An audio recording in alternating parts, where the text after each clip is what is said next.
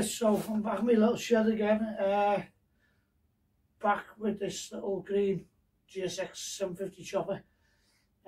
Still on with making the exhaust. You see I started making the flanges and stuff the other week. Coming here last night, not got a lot much done, but pulled all the stuff off that I don't want anymore, like unplugged the wiring, brakes are all disconnected, so I can take the front end off in the least amount of pieces possible. Back wheel's got to come out, change scrap anyway, so that's in the bin.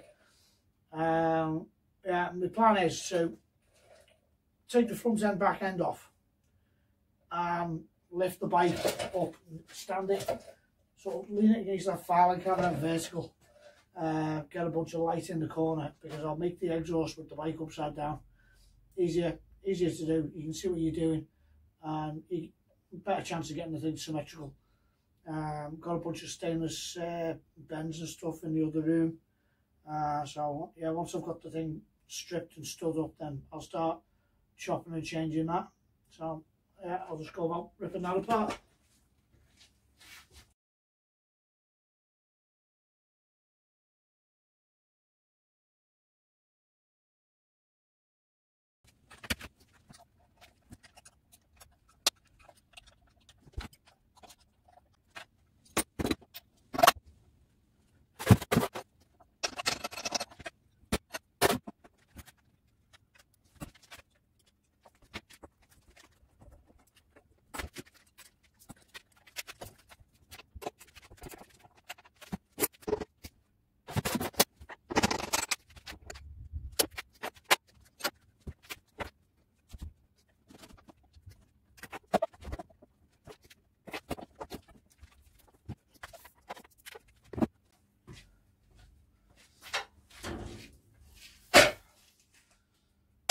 One thing that this has just revealed, taking that wheel out, is that I've done half of these spacers in stainless steel. A load of the others are just mild steel. I've no idea why I would have done that, but back then when I first made this frame and made this bike, I think we didn't even have a lathe then. I think we were making spacers in the pillar drill. So I'm guessing we just didn't have the material, because I mean this thing was built on a budget. I think it was built for about £1,000 or something. So yeah, that's some more jobs to do. Got to get those guys and remake them again, or just copy them. They obviously worked, just don't look very nice.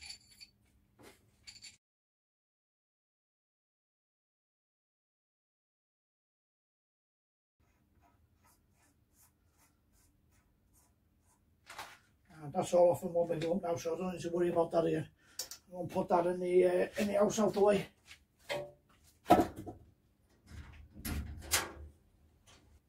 Now I've just got to figure out a way of getting this lot up in the air without busting myself in half. I think I'll put the axle back in and pivot it on that. So let's think about it. I was swung it around a little bit. We've got these axle stands, yeah, nicely dangerously balanced under there. You know, you got to make sure you got them at different heights, because you know it's more dangerous that way. And yeah, I'm just in my own bumbling way. I'm just going to try and figure out a way of lifting this up here, but you know, if anything goes wrong, I'm sure one of you guys will ring an ambulance or something, you know. That'll be okay. So, that's it there. They're level like that, at least that's somewhere safe. I've got a jack under this lifting it up at the minute. I'm gonna try and go as high as I can and reposition the jack. And just save me back a little bit. So here we go.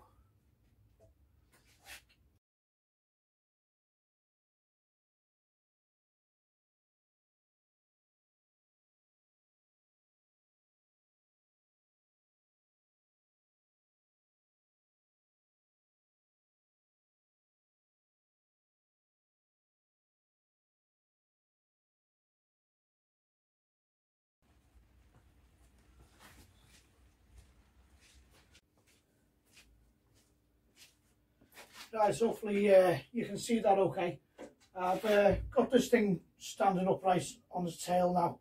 I didn't show the actual lift of it because, to be honest, I wouldn't recommend it. It wasn't ideal. I had a big dangerous flipping pile of flipping old batteries and all sorts balanced on the thing, and then a wobbly car jack, and we got it up in the end. But I wouldn't recommend doing it on your own. Get a mate if you got to go do it this way. But the reason for doing it is so we can get the thing up here and we can work on it at sort of face height. And as you say, put one of the stubs and flanges on there. It's just easier. You can see the whole bottom of the bike, and you can get the thing symmetrical. I've done it this way a load of times, and I just find it easier. I've got a bunch of bits down here, as you see. There's some of them things which I made in the last video. Since then, these flanges have arrived, and I've got a couple of 180-degree bends there. These I'm going to cut one of them at about 120 degrees, the other one about 60, so they will kind of like fit there like that, and go to start building the exhaust straight off that there. I'm gonna take that oil cooler out of the way. One, stop me damaging it, because there's nothing wrong with it. It just needs a clean up. And two, just I know that the pipes aren't going to get in the way of anything there. Everything's clear. I know where them lines are going to be, and I can always make some new lines up if it's a problem later on. But there's no reason why I can't keep all the stands. So I'm going to go ahead and set the camera up. I'll get that off. I'll start putting the flanges on. I've made these two little spaces in the lathe there. I'll screw them on there to blank off the motor. This is still the old engine that's coming out. This one needs a top end refresh on it. The rings are shot. So I'll put the new motor in and I'll rebuild that at a later date. I'll probably make a video of that actually, but that's another story. I'll just set this thing up so you can see what I'm doing and follow it along. Bear with me a minute. Okay, now I've got that squared up. I'll get this oil cooler out of the way. And I'll start fitting the bits and pieces we've got made ready.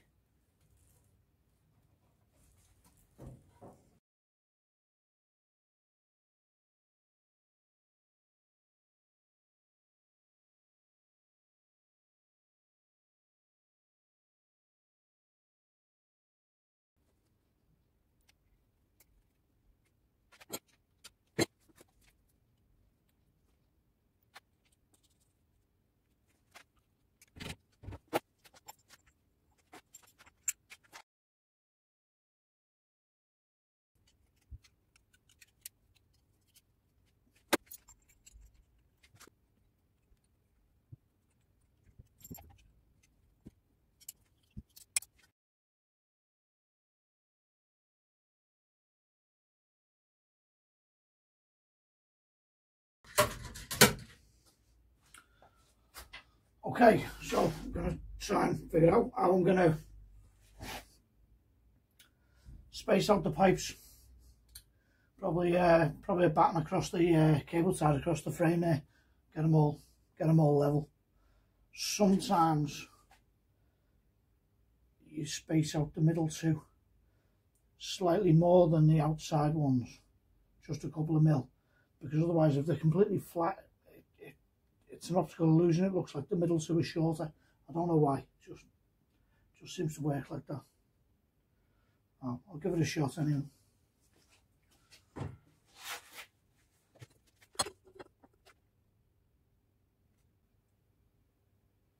I want this to follow the line of the frame perfectly. So what we got in the roof that I can use as a spacer.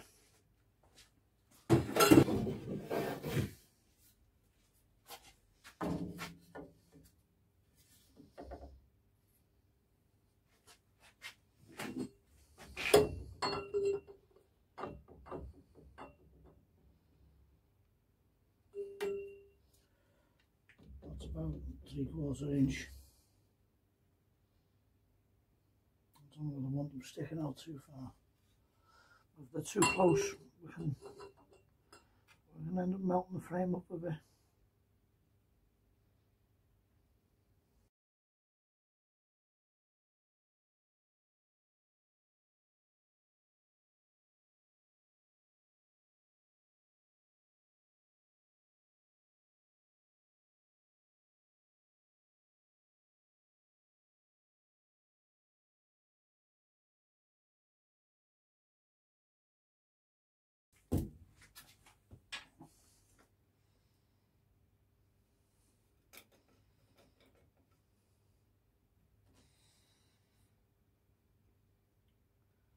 Yeah, that's pretty straight. I'll trim these things off.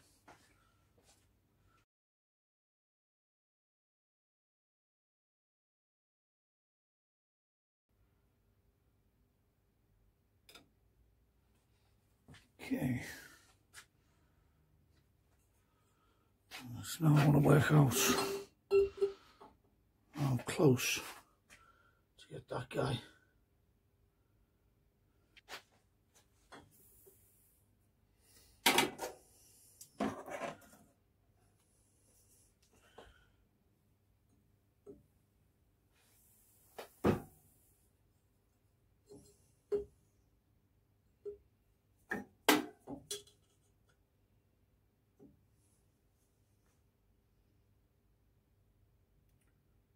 That's about 15 mil under there.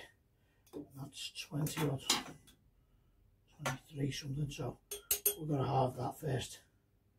So we'll start by making 4 of them, and I'll just cut them straight on the 90° there, just for simplicity. That is, by coincidence, the right angle for the frame as well. Let's crack on with that. And set the camera up over here again. I'll mark it out. Okay, hopefully you can see what I'm doing there, because I can't see what's in frame and what's not. But you're probably used to my bad filmmaking skills by now, so.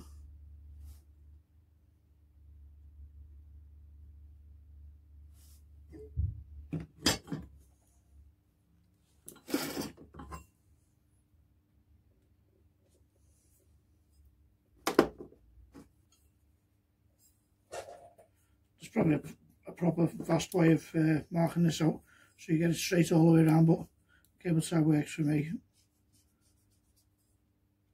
If there's any little gaps, we'll just stuff a lot more weld on it.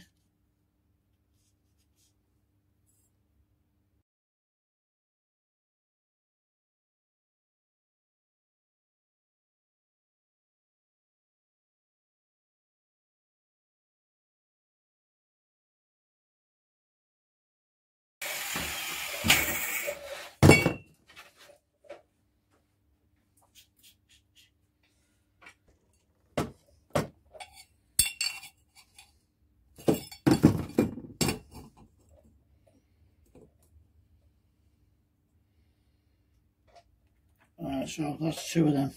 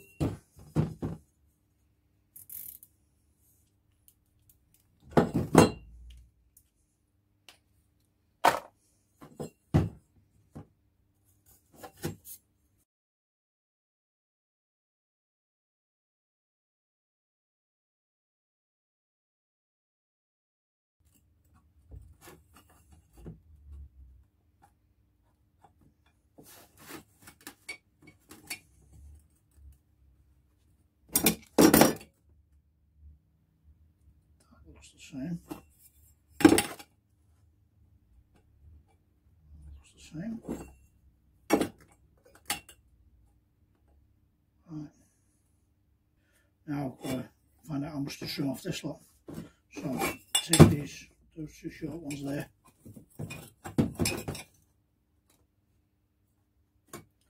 They're the same, they're the same. Alright, so.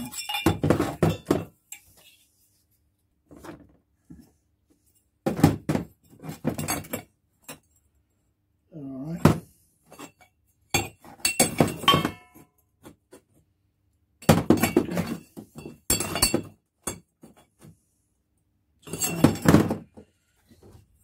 Right, I hope you can see that okay. That's about where I want that. And he's a couple of millimeters above there.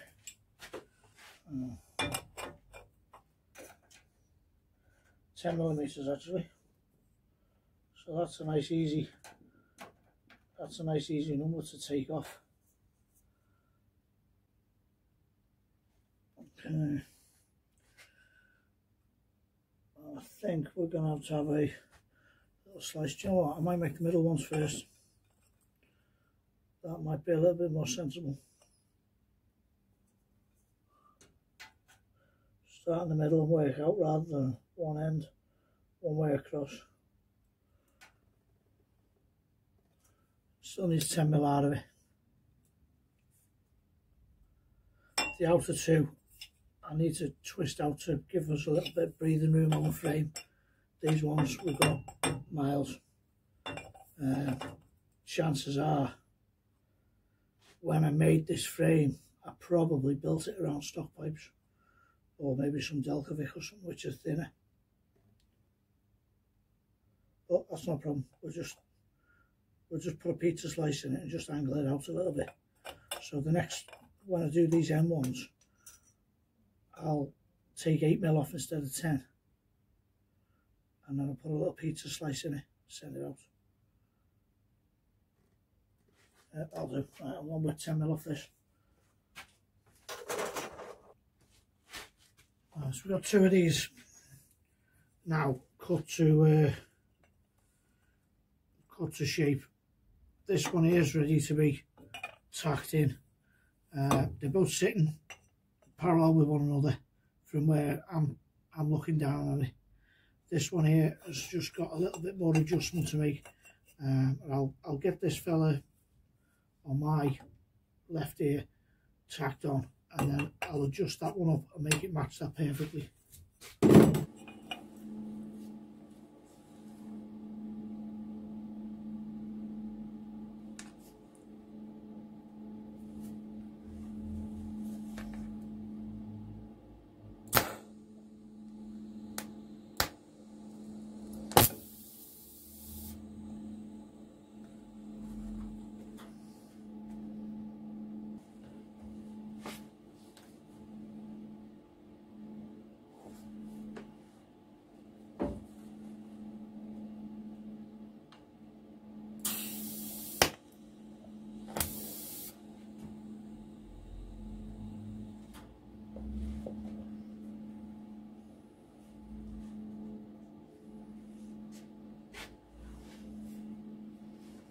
Right, hopefully you can see this okay. Now that one's on there good and tightish. Right, and I've got this guy. I just went away and I basically copied it. Those two are both parallel from where I'm standing here now. And if I go around the other side, where you are, and line that up. That pipe's dead level with this one on the 3-cylinder, so I've got no problem now just sticking that on, because it's cut level. You know, it can go on at any orientation because it'll twist in the head in the clamp there. But yeah, we'll try and get it somewhere straight line. So you want to get a little rubber snot on that. can untie this knot I've created. Lot of safety hazards in here, look.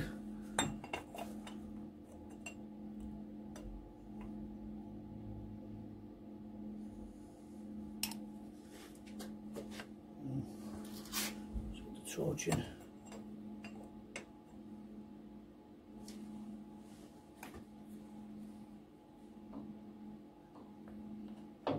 No, we can't.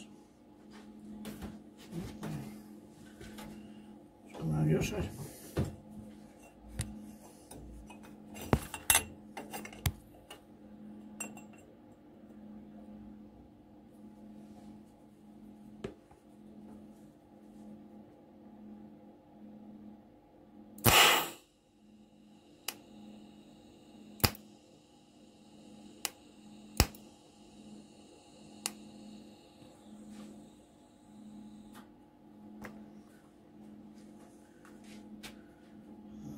Good. So we'll just go on this other side here.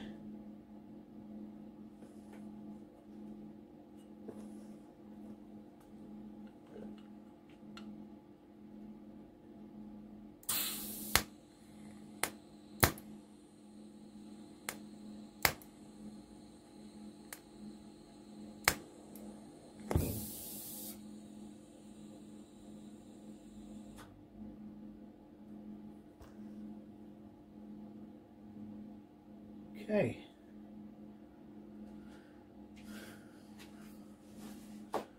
So I'll just take that one off and give that a stronger weld.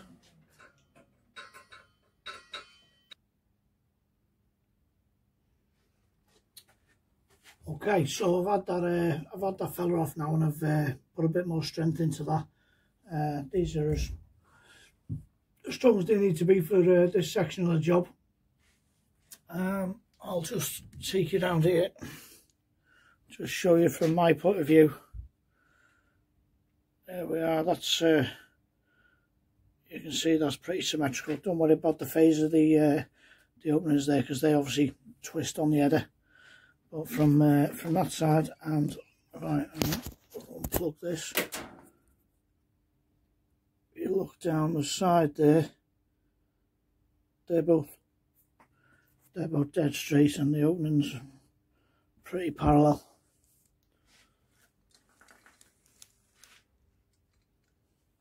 Put the old welding glove out the way. I'll show you the bit that I can't see. For now, I think you can see where I'm going with this.